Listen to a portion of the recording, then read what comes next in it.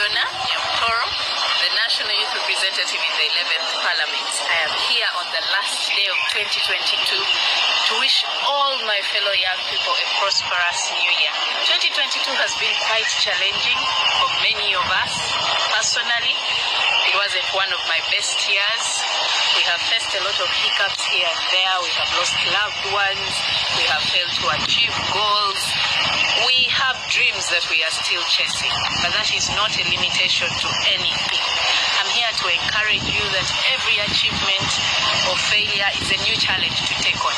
Every young person that is out there should have the self-esteem to believe in themselves, to outdo yourself, and obviously chase that goal no matter the circumstance. Keep going.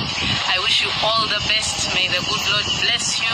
May all your dreams unfold under the sun, and may you prosper in everything that you touch.